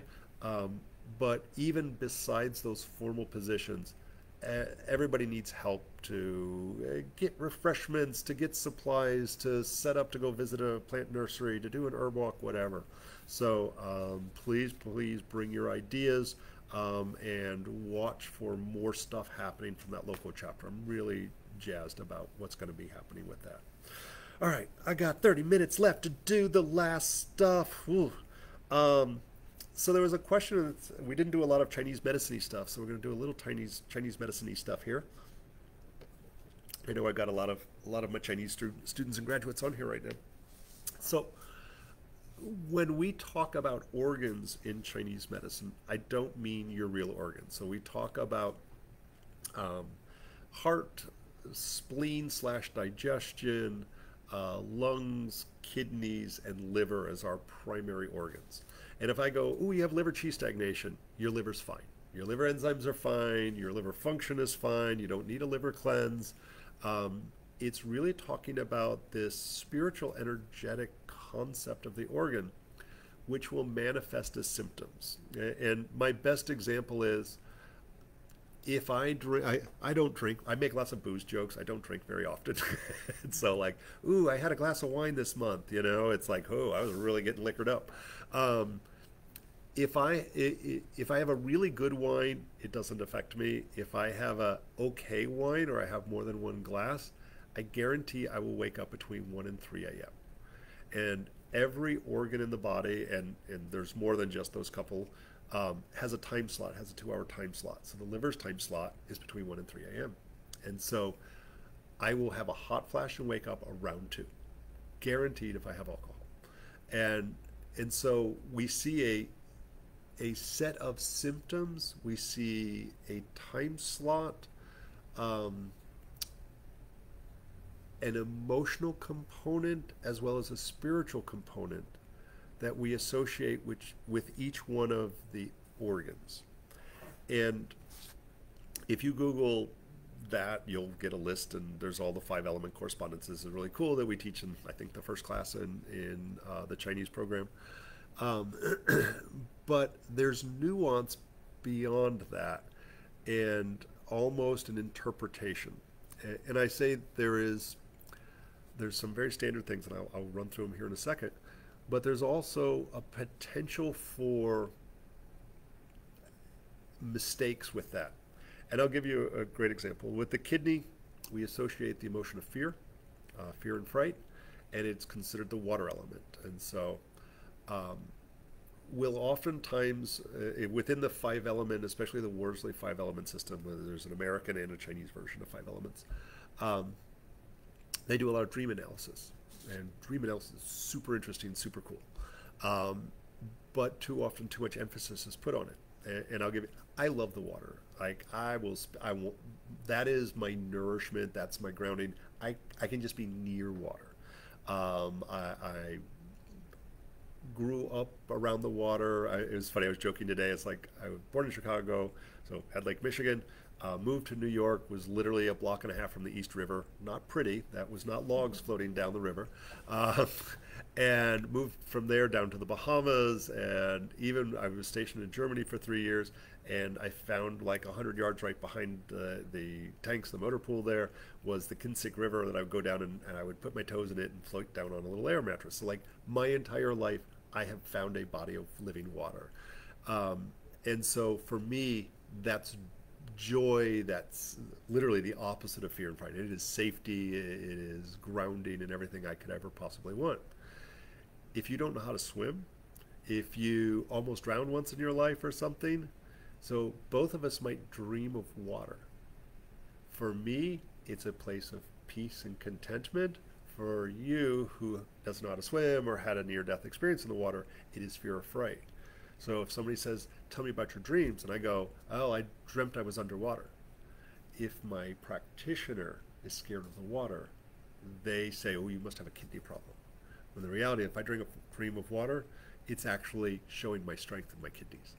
And so our interpretation of other people's emotional components has the potential for errors. Doesn't mean it is, but we have to be careful of knowing our own imbalances, our own fears and inhibitions to better understand somebody else. And so that's like higher level practitioner stuff. So your heart, and I'm going to run through these as best I can. Your heart we pair with the small intestine. It is associated with joy and anxiety. It is associated with sleep. And the spiritual element is Shen, S-H-E-N. And Shen is kind of your overall mental health. It is your big picture emotional health, just like I am emotionally strong or I'm emotionally weak or I have mental health conditions. We usually say that's your Shen. Interesting thing, they say your Shen is reflected in your eyes. And so the idea that, and sadly, if we have a large homeless population here in St. Petersburg, and many of the folks who are, not all, but many of the folks who are homeless are dealing with mental health issues. Sometimes properly medicated, frequently over-medicated or not medicated. And most of us can walk down the street and look at somebody's face and ignore the way they're dressed. Sometimes they're dressed well, sometimes they're not, but there's something off in their eyes. There's something off, just I would say, the way their face is reflected, that makes us feel like, oh, there's something wrong there. And we can't say it's schizophrenia or bipolar disorder or depression or anything else, but something's wrong. And so that's that concept of Shen, like we see something is off.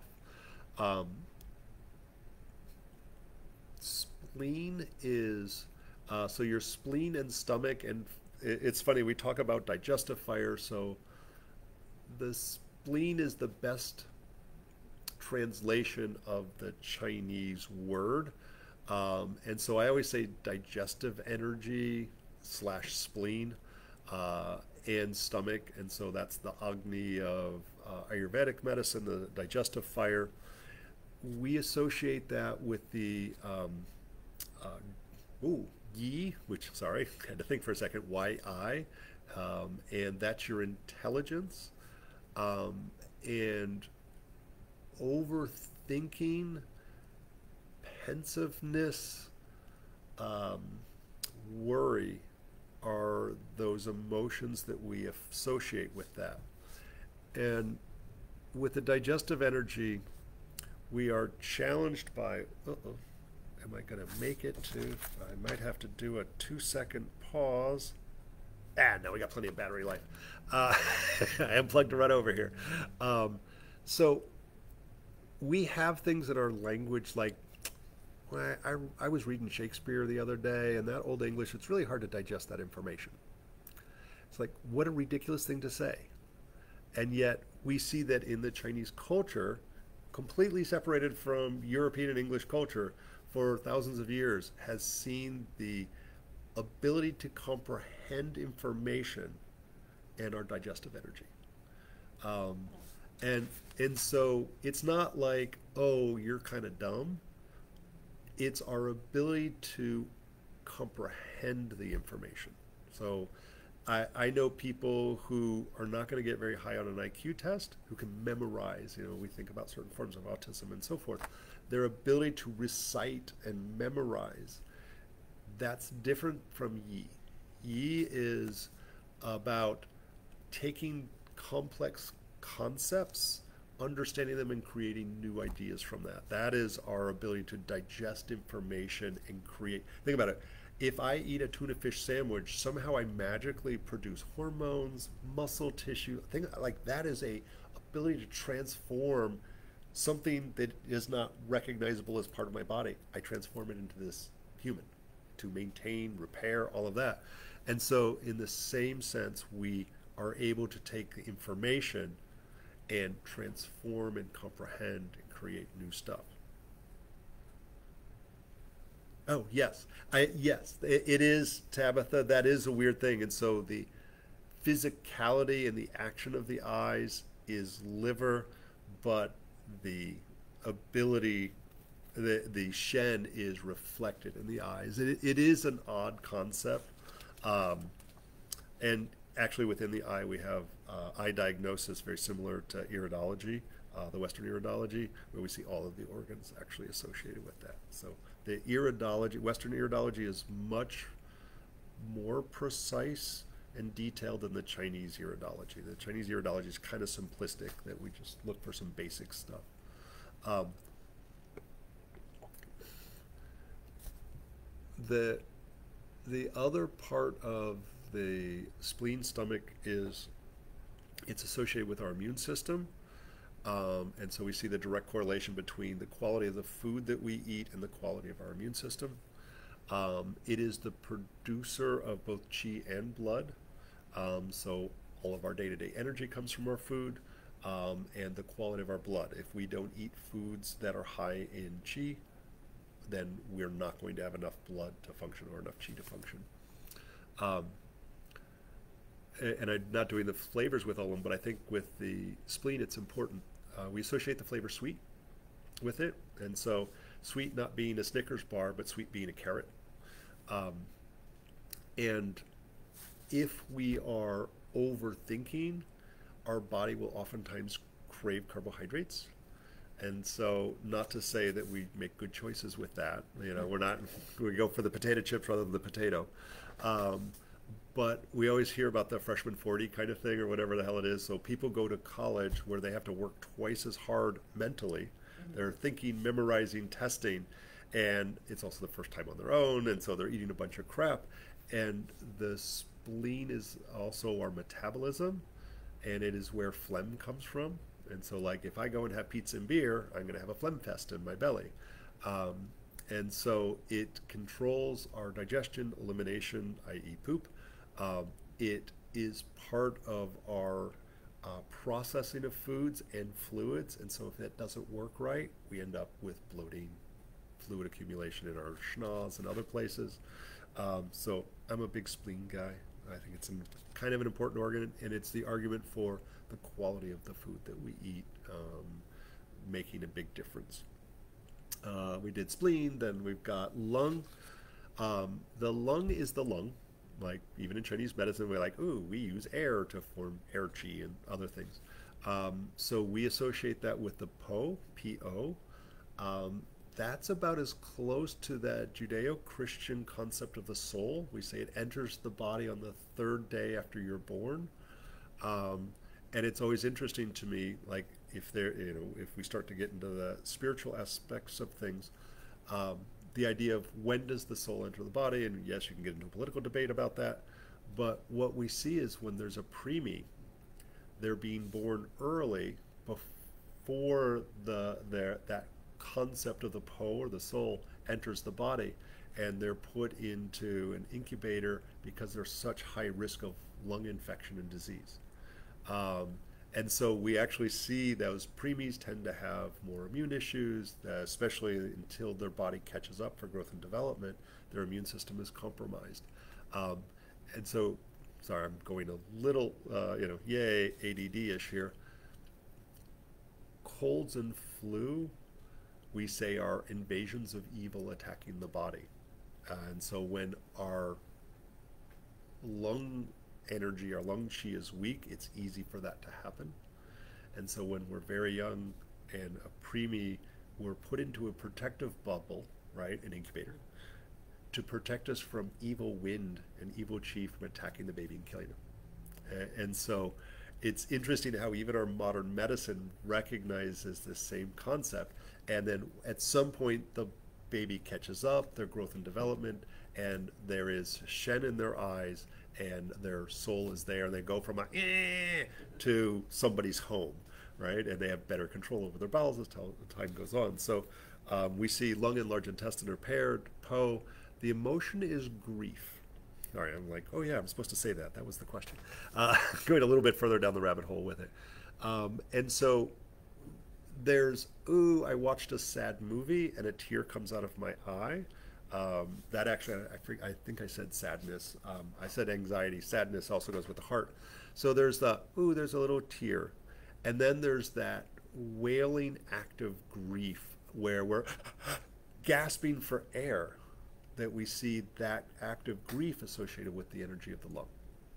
And so it's, again, a hard differentiation. Where does grief end and sadness begin?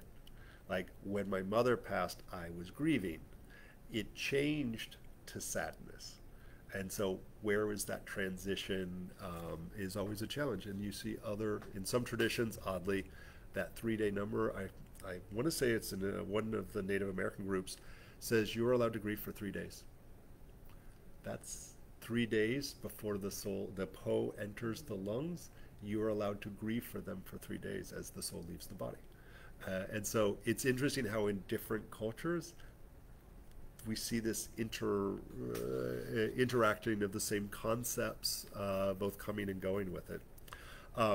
Lung, and I'm going through the 5-element wheel, that's why I'm like choosing these carefully. Then we go into the kidney, and the kidney is the Zhi, Z-H-I, and we associate that, it's generally, we talk about fear and fright, but it also has, it is the physical manifestation of the brain, and so we see memory is a part of that.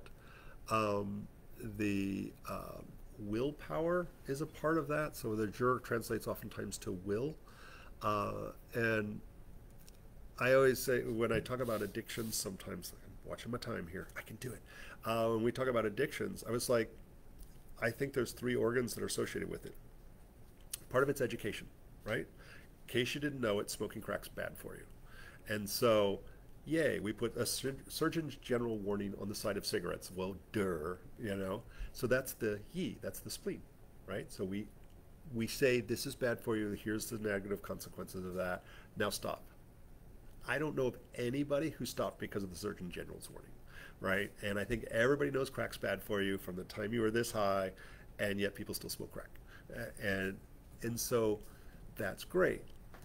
And we didn't get to liver yet in the gallbladder. We say the gallbladder is responsible for decision making and courage. Those kind of are interrelated.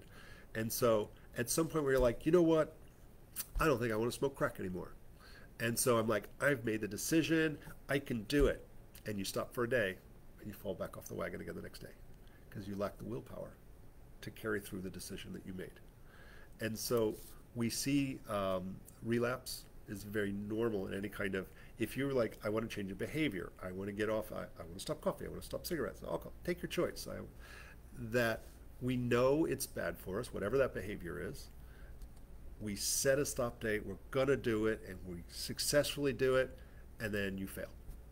And we've all done that. I'm going to eat better, I'm going to exercise, I'm going to, and so all 3 components have to be there, right? We need to have the knowledge and intellect to know that there's a reason why I'm doing this. I've got to have the courage to make a decision, your liver, gallbladder. But in order to be successful long term, we need the willpower, and that's the strength of the kidneys. They're like, I'm too old to change my habits.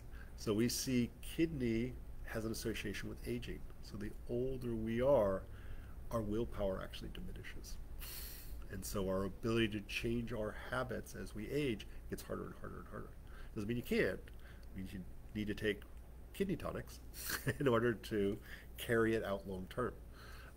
And so, so we're looking at fear and fright, but I think the willpower aspect of the kidney is one of the more important aspects.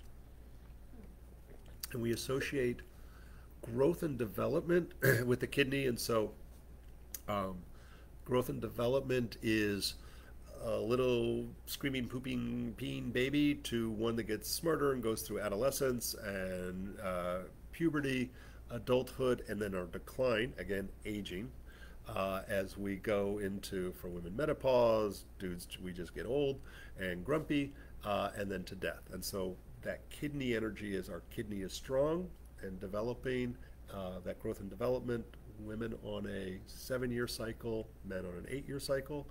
Women mature faster. Everybody remembers middle school. They probably remember that. And then as we reach into our 50s, then we start to see the decline, the loss of reproductive function for both men and women, the increased risk of birth defects and so forth. That's more that genetic material, and so we see that. And then the decline is the loss of, and to death, which is the loss of kidney qi. The liver, the one I like the most, the liver, we look to irritability, anger, and depression are those primary emotions. That is the Hun, H-U-N. It is the organ of regulation, and so not to say all of your hormones are liver-oriented in Chinese medicine, but hormones regulate our day-night cycle, our hormones for reproduction. Like your heart produces hormones, your bones produce hormones. It's all about the orchestrating the perfect function of all of our stuff, our digestive function, all of that.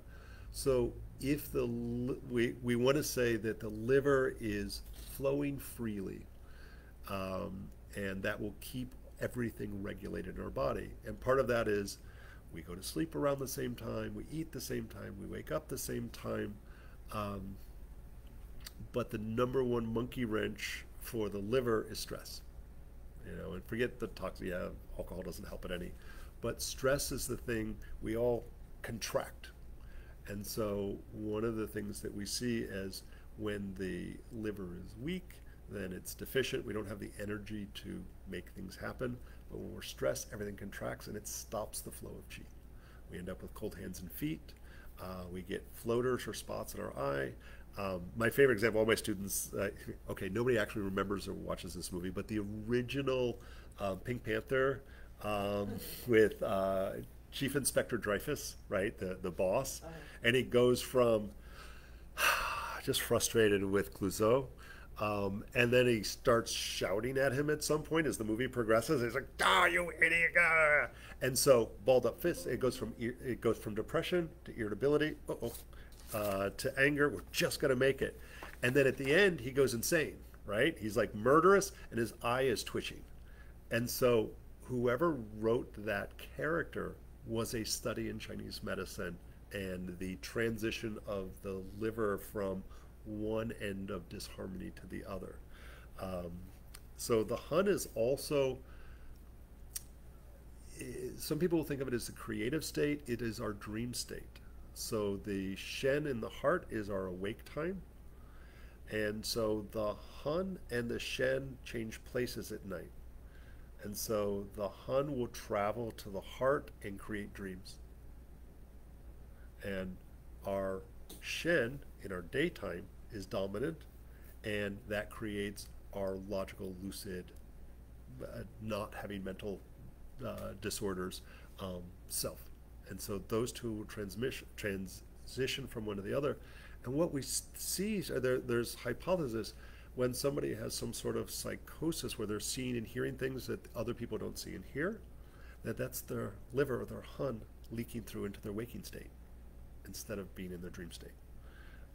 If we look at the Aborigines in Australia, that idea of they believe our conscious world is actually the nightmare, and that they live in the dream world, that they can manipulate the dream world. And so they've presumably learned to switch from the Hun and Shen states to change those even when they're awake. And we see people talk about lucid dreaming and stuff. Their life is in lucid dreaming.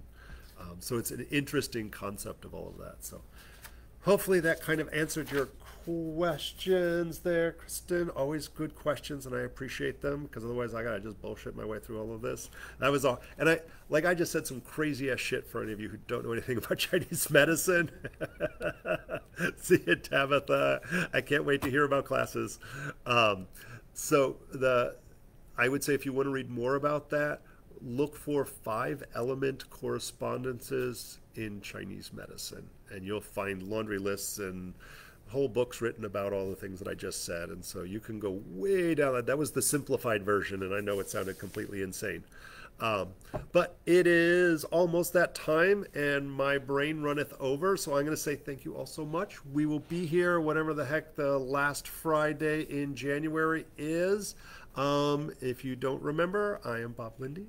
I'm a registered herbalist, acupuncture physician. There's lots of cool people in practice at Acupuncture and Herbal Therapies on 2520 Central, as well as a full apothecary and a medicinal plant nursery in the back that nobody knows about, as well as our student clinic. So please call, stop by is even better, and ask to get the grand tour. And also, come to Tradition School of Herbal Studies. It's online, live, or in person is even better. And come on herb walks, come to cool classes, jump off the deep end and come to the Western or the Chinese Herbal program.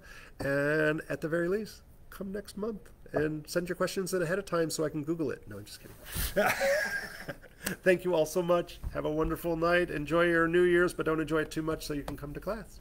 And I will put a copy of this, and you can find a copy of all the other ones at the YouTube page of Tradition's School of Herbal Studies on YouTube. Bye.